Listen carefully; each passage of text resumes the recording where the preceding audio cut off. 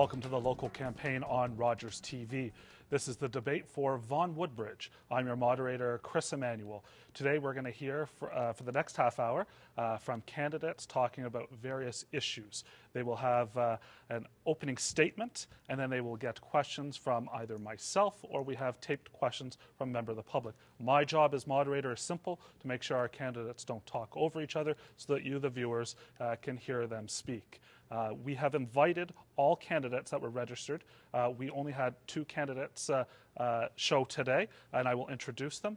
On the left is Francesco Sorbara, the Liberal Party candidate, and on the right is Julian Fantino, the Conservative Party of Canada candidate. We did a draw for seating and speaking order before we began, and we'll be alternating for the course of the debate. We'll start right away. Francesco, you have 1 minute to do your opening statement. Thank you. I'm here today as the candidate for the Liberal Party of Canada in Vaughan-Woodbridge because I believe that better is possible for all of us.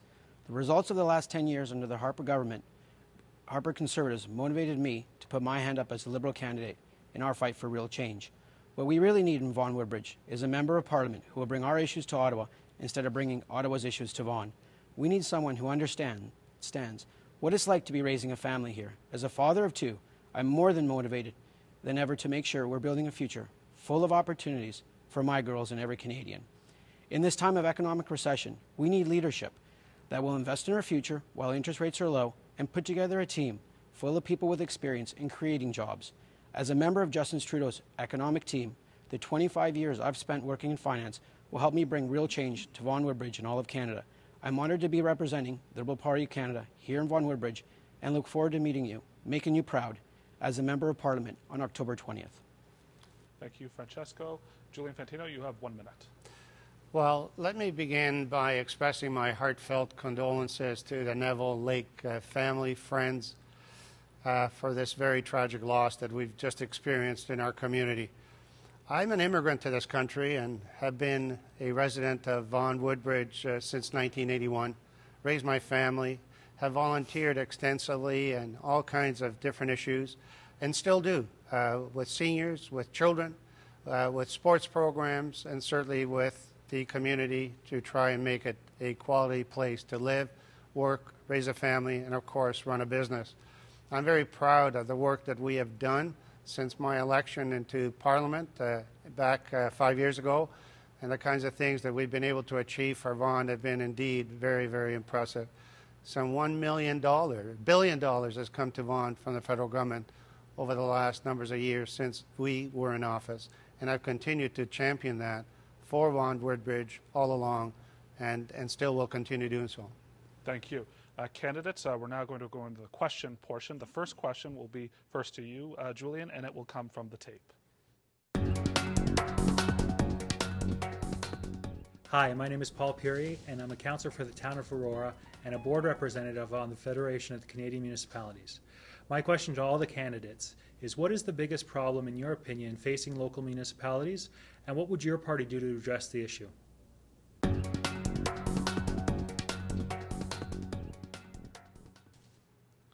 Well, thank you for the question. Going door to door and, of course, being intimately plugged into the community and also at the political level, there are a few issues that are very much prominent in the minds of people, especially seniors. Their safety, their increase about taxes, their ability to maintain a quality of life in their homes, and certainly the one issue that resonates over and over again as well is their concern for health issues. The concerns, of course, that they bring to bear are those that we have been working on and will continue to work on. The kinds of help we've been providing to seniors, the kinds of help we're providing to municipalities with the Economic Action Plan. And for instance, in Vaughan alone, we've been able to bring back into Vaughan some $73 million in infrastructure funding to help municipalities, to help Vaughan deal with roads and community centers and other public facilities, and I'm very, very proud of that. Thank you. Francesco, you have 1 minute. Thank you for your question, Paul.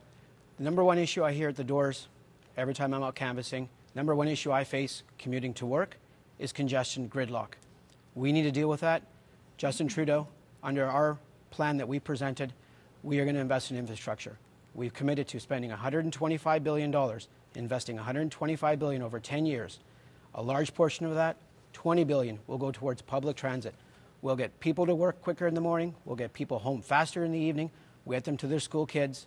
We'll get them to ballet, to ice hockey. We need to create jobs with that investment, and we will do so. Everyone is calling for it. Interest rates are low.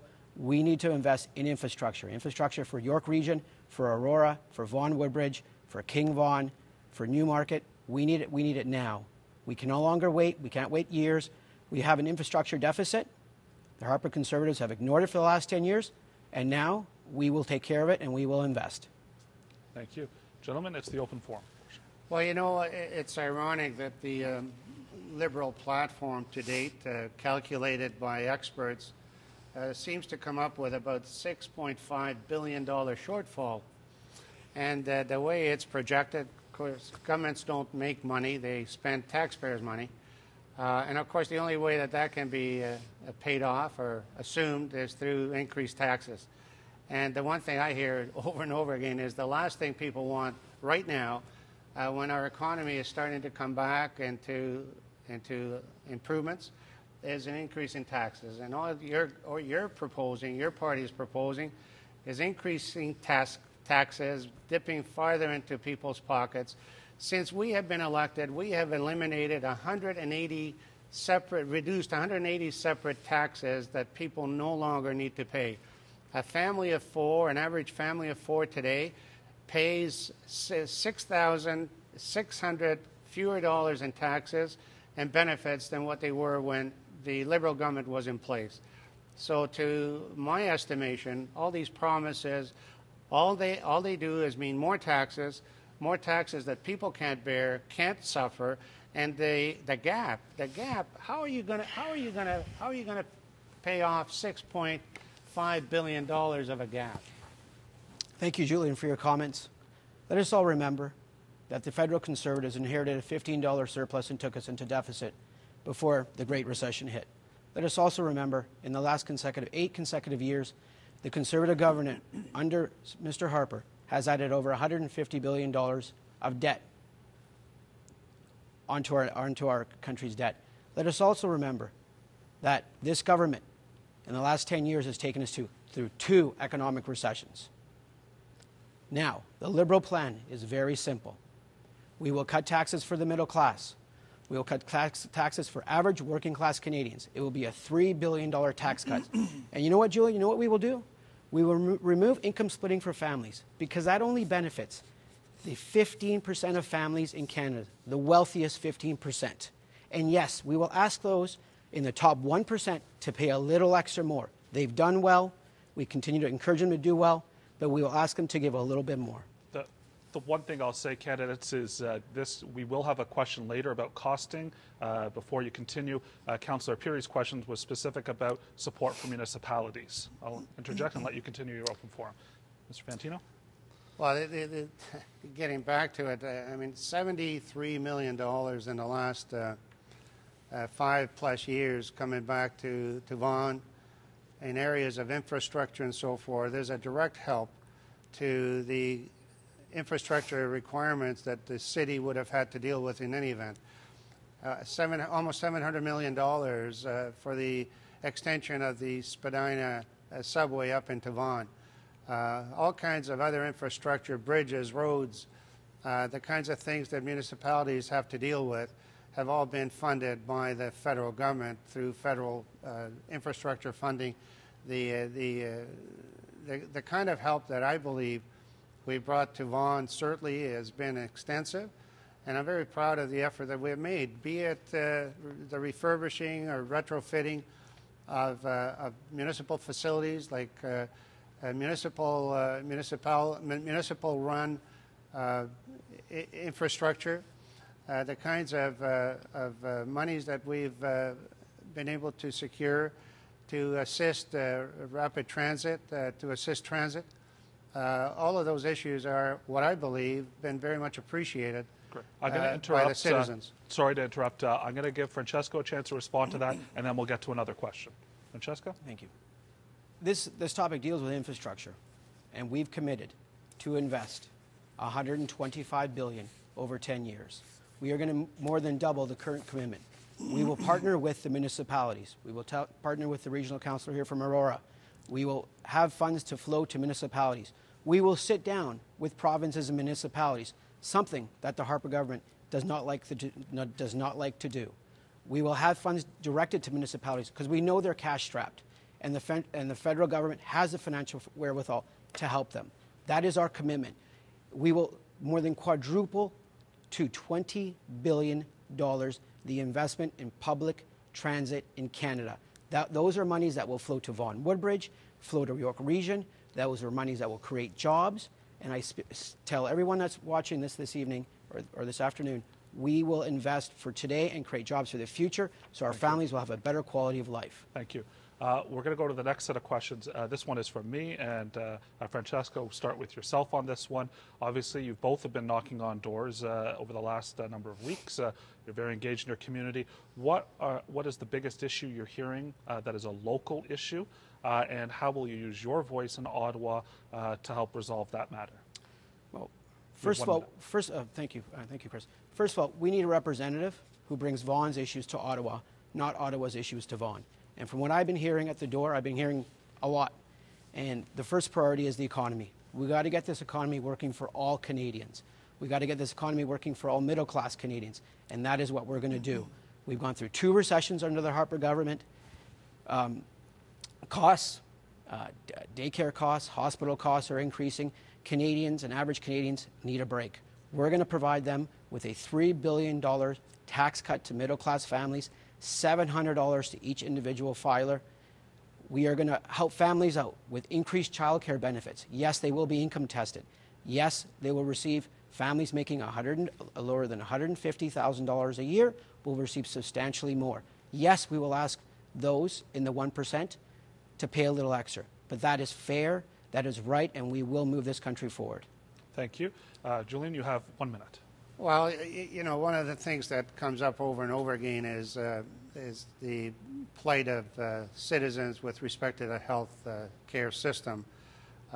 Certainly in Vaughan, we are in very bad need of a hospital, something that's been talked about for some 10 years. I realize full well that the delivery of health care is a provincial responsibility, but I'm amazed actually at the amount of transfer funds that the federal government has, in fact, transferred to the province. 2004-2005, it was $7.7 billion, and now we see 2015, 2016, $13.1 billion in health transfer costs alone. So my concern is, going back to Ottawa, is where has our health system gone to the extent that it has?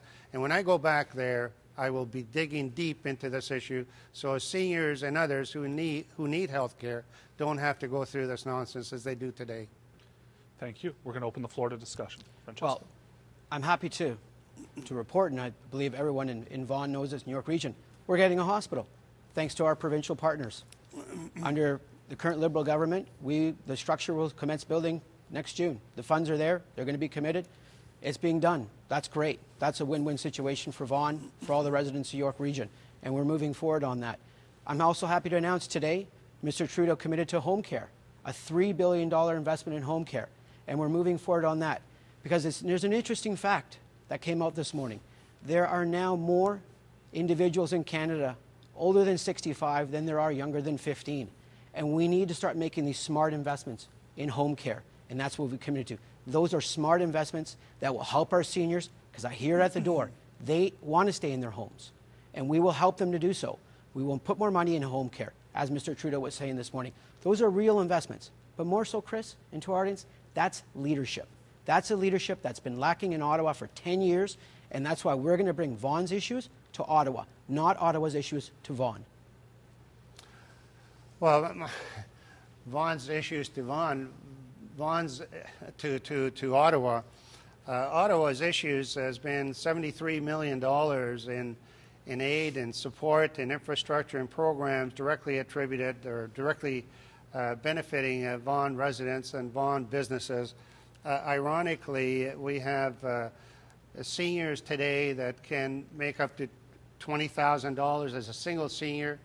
a couple $40,000 without having to pay 1 cent of federal taxes.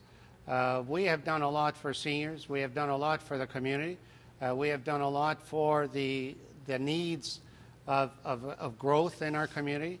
The majority of businesses in Vaughan are small businesses. They hire a significant numbers of employees, and recently Minister Trudeau pointed the finger at them, indicating that small businesses are but a way to evade paying taxes. Very, very, I believe, damaging remark for the major businesses, the major employers in our community, that I think is not reflective of a true understanding of how hard these people work, the jobs they provide, and the kind of support that is given to them by the federal government to date, reducing their business taxes over time and planning to reduce it even further. Thank you. Gentlemen, we're going to go to the third question, and it is a taped question, and this will be to yourself first, Julian. Hi, my name is Michael, and I work in the financial industry. My question for the candidates is, how does your party plan to fund government initiatives, and what would the impact be at both an individual and a corporate level? Here's that costing question. Julian? Well, I'm grateful for the question. Again, we don't plan to raise taxes. In fact, as I indicated earlier, we have taken down some 180 reductions in taxes since we've been in office. Our mission is not to raise taxes. It's to facilitate growth, and we're doing that now without an added burden on taxpayers.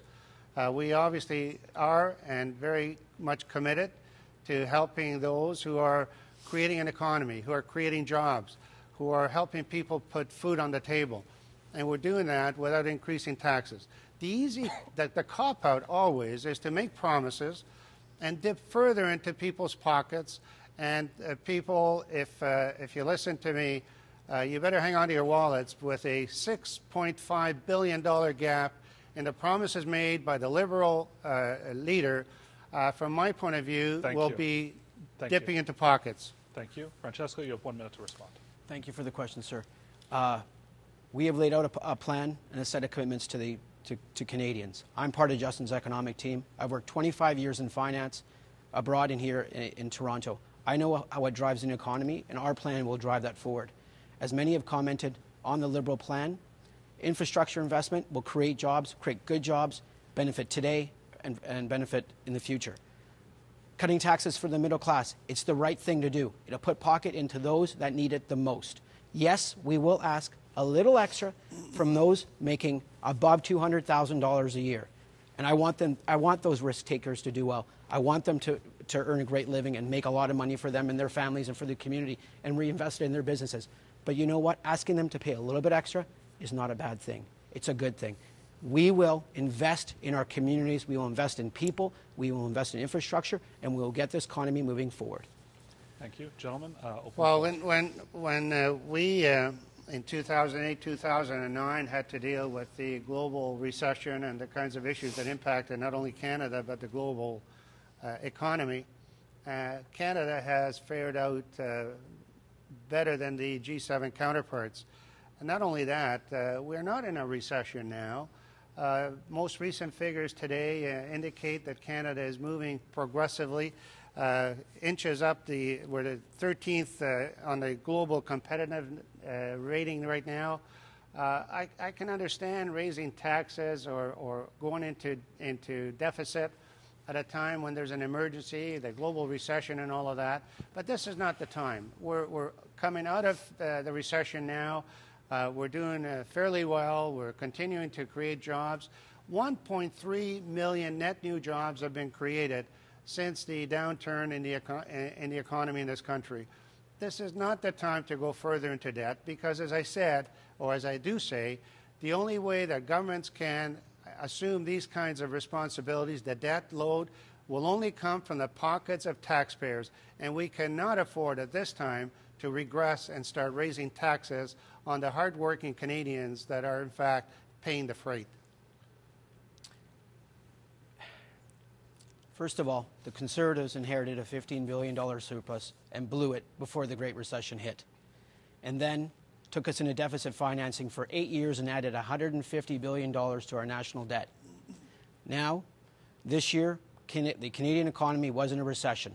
Its second recession under the Conservative watch in the last 10 years. What we are saying in the set of commitments is to invest in Canadians, invest in Canada, and move this country forward. That is the plan brought forward by Mr. Trudeau, and we will do that. Income splitting for families. We will get rid of it.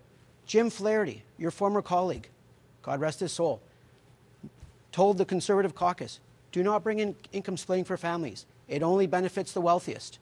We're going to get rid of that. And Mr. Fantino, we are going to bring a broad-based tax cut to middle-class families. Those are the ones most deserving. Those are the ones that live in our riding. Yes, the 1% of all Canadians will be asked to pay a little bit more. But I think they're okay, and we encourage them to do so. But middle-class Canadians deserve a break. The Conservative Party has not taken care of middle-class Canadians. The Liberal Party of Canada will do so. On October 20th, they will get a break. They will get their taxes cut. Now, in terms of our economy, 1.3 million unemployed, a 7% unemployment rate. We are underperforming the United States of America. Our exports are lagging. Why? Because Mr. Harper focused all his energies on Alberta, on oil. He neglected Ontario. I'm going to give Julian a chance to respond, and then we'll have the final question. Well, you know, we're going around in circles trying to address what we're going to do, the Liberal Party, what the Liberal Party is going to do, but my colleague here has not answered the very relevant question about your platform today comes up $6.5 billion short. And the people who've tried to figure this out are not able to, other than the only way that can be dealt with by such a scheme, a plan, is to increase taxes. Governments don't make money. The only way that governments can execute on behalf of citizens and expense on behalf of citizens is through tax dollars. So where are you going to get the $6.5 billion that you have promised Canadians that they're waiting for? Our plan is a fully costed plan. You can go to liberal.ca to find the details. It's been referenced upon by financial experts as a prudent financial plan, including by Kevin Page, the former PBO officer. Our plan is fully costed, Mr. Fantino. We will not raise taxes on Canadians. We will not raise taxes on corporations. We will not raise taxes on small businesses. We will help seniors out. We will help middle-class Canadians out. We will help youth and students find jobs. But we will not raise taxes on corporations or middle-class Canadians or small businesses. Thank you. This is probably a good segue to our final question, and I'll start with you, Francesco. There's no doubt about it. We've been in a global economic downturn since 2008, though there are differing views on what the current economic situation is in Canada. How do you and your party view the current economic situation and specifically your plans to stimulate the economy? Francesco, you have 1 minute. Thank you, Chris. Our plan is a plan that I'm excited about. I am passionate about. It is to invest in Canadians. It's to invest in Canada. It's to invest in roads and bridges and subways and get us moving again. It's to create jobs again. It's exactly what David Dodge, our former Bank of Canada governor, is calling for. It's exactly what the former vice chairman of RBC just wrote about. We need to invest in infrastructure. We'll do that. $125 billion over 10 years. We'll more than quadruple spending in public transit. We will also bring in broad-based tax cuts for middle-class Canadians, hardworking Canadians that deserve a break, that don't get a break with Mr. Harper's income-splitting policy. We will also increase benefits to families that are making less than $150,000 a year, that are 90% of Canadian families. We will help them out. We will lift them up. We will help them join the middle class. Thank you. Julian, you have 1 minute. Well, again, you know, the irony is we will do this, we will do that, we will do all these wonderful things. It's almost like going to a candy store and what do you want? I go back to the principled position that we have taken, and that is that we will continue to improve the economy, we will continue to create jobs, we will continue to create advantage for employers, we will continue to create advantages for families and seniors by our low tax plan, not going into further debt. We are, in fact, planning as we speak to continue our low tax plan. We continue to negotiate trade agreements to create a worldwide marketplace for exporters from these communities, from Canada. We will continue to fund the seniors and so forth, but I can tell you again, where are we going to get $6.5 billion to pay for the Liberal plan? Mr. Fantino, again, our plan is fully costed. Please go to the website and check it out. I will say the Conservatives, again, have added $150 billion to our national debt through their 8 years of consecutive deficits. I will say again, there are 1.3 million Canadians out of work today looking for work. That does not include underemployed, those working part-time, those working in temporary positions. We need to help them. The Conservatives are ignoring them. Mr. Fantino will not address that. 7% unemployment rate, 2 economic recessions in 10 years. That is the Harper record. He doesn't want to talk about it, I will. But more than that, Mr. Trudeau and his economic team, which is broad and a diverse team, we've laid out a set of commitments. We will invest in Canadians in Canada, $125 billion over 10 years. We will introduce broad-based tax cuts. Individuals will receive $700 in lower taxes next year. We will increase benefits to family, not send checks to millionaires and people that are well-to-do. We will send checks to those families that want to join the middle class. And for seniors, for those seniors most in need, we will increase the guaranteed income supplement by 10%. And also, one last thing. Mr. Harper went to Switzerland and raised the eligibility age. Yes, he went to Switzerland and raised the eligibility age for OAS and GIS to 67. We will return it to 65. That is $13,000 those people that will be retiring need and deserve. Thank you. Well, you know, I appreciate the promises and the fact that go on my website and it's all costed out. People have gone on the website. Authorities have taken very close, scrupulous notice of what these promises are all about. They're all about increasing taxes. We are on the opposite side of the ledger. We are continuing to help seniors. We're continuing to help families. We're continuing to help small businesses. We're increasing the employment eligibility of people with training and so forth. But we're not saying that we're going to come and rip your wallet or get into your wallet with a $6.5 billion deficit that is only covered off through taxes. There's no other way, people, that anybody can cover off $6.5 billion in any kind of a deficit without taxes being raised and increased. No way. Thank you. We have a quick response, and then I'm going to wrap it up. As we all remember, Prime Minister Harper said that he would never take his government to deficit, and he did it for 8 years. We've offered a fully costed plan. It's on our website, and it's been looked at by the experts. We're not increasing taxes on middle-class Canadians. We're cutting them. Gentlemen, we've asked the 1% I want to to thank pay a you little extra very more. much for your participation today. Best of luck to our viewers. Visit rogerstv.com for more information. And thank you very much for watching. And be sure to tune in on election night and be sure to vote. Thank you.